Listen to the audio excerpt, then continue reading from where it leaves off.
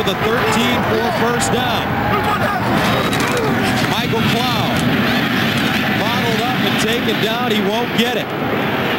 So here we go. Wow, how about this? Michael Husted.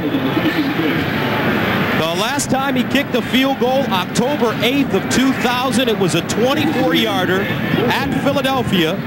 Then he was a member of the Washington Redskins.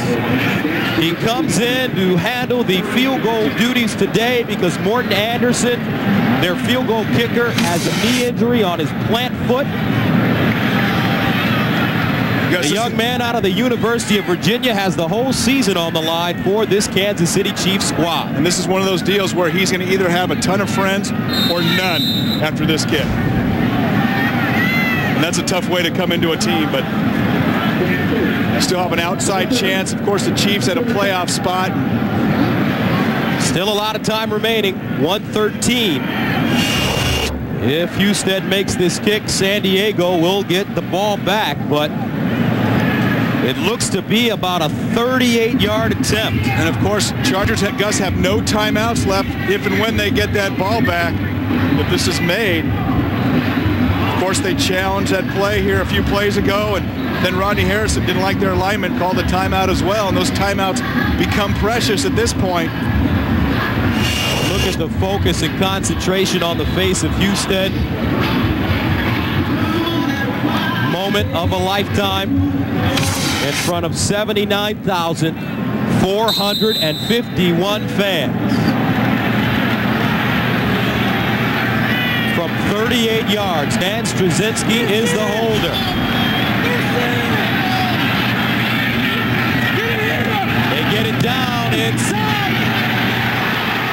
And it's gone.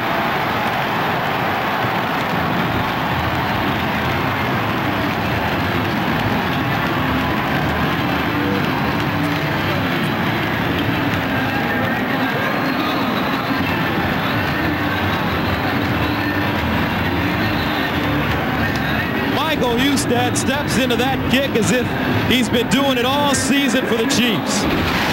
Here's another look. Well, welcome to Kansas City, Michael.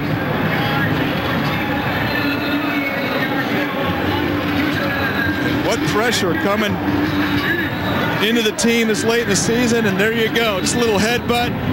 Knew it all along. Yeah.